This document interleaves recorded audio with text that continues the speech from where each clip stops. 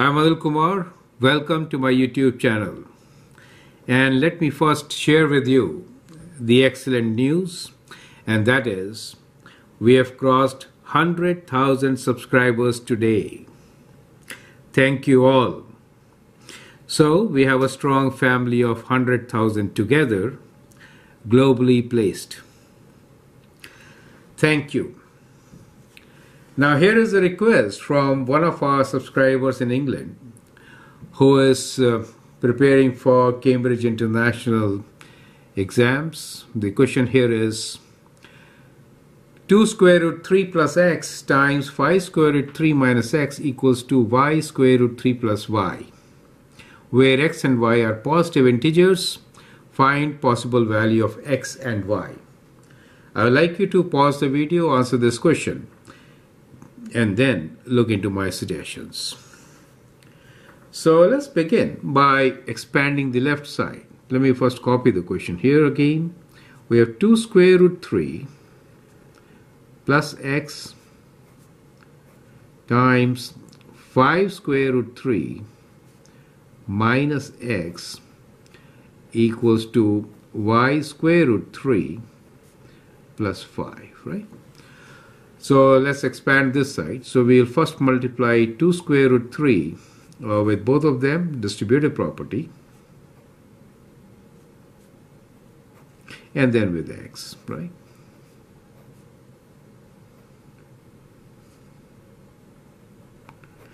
The right side is y square root 3 plus 5. Okay.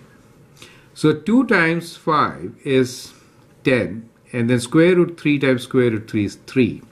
So what we get here is, let me rewrite. We'll get 10 times square root 3 times square root 3, right? And here we get minus 2 square root 3x. Then we get 5 square root 3x minus x squared equals to 5 square root 3 plus 5.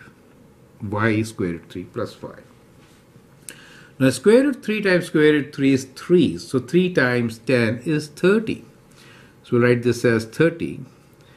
Now when you combine these two terms, this is plus in between, okay.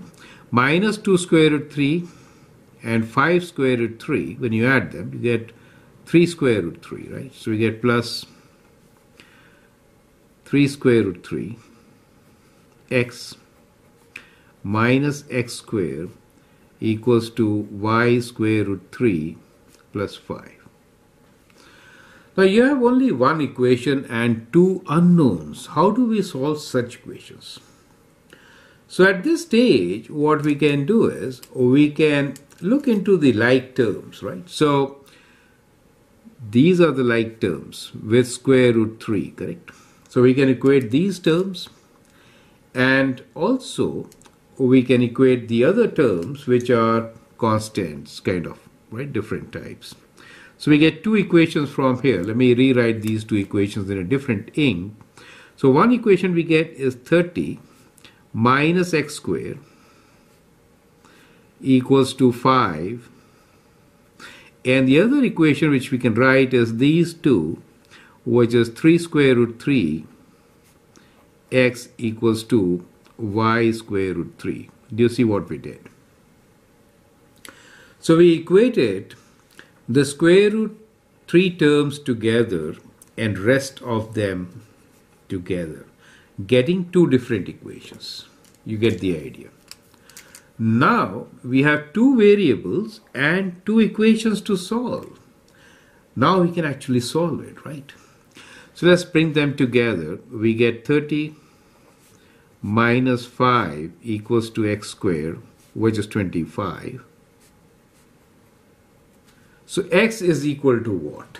Well, x is equals to 5, right? 25 can be written as, actually 25 can be written as plus minus 5 whole square, right?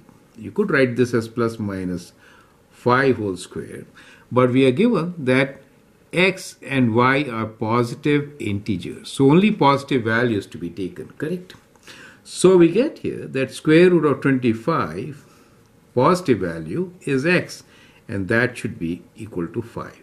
So we get the value of x as 5. Perfect.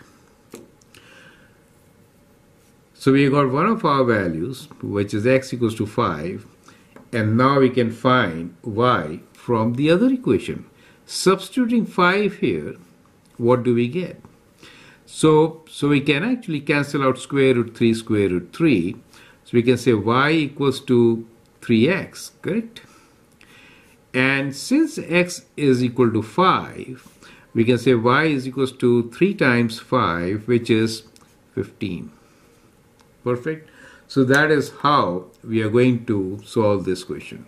So we get x equals to 5 and y equals to 15 as our solution. So the trick part here is that you have to combine the like terms, right? So combine these together and the other ones with the radical together.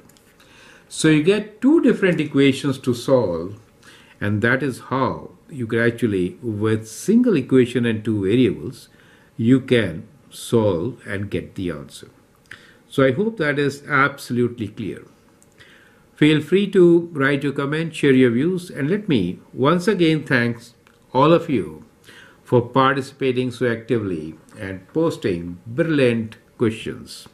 That makes our channel really a very useful one. Thank you once again. All the best.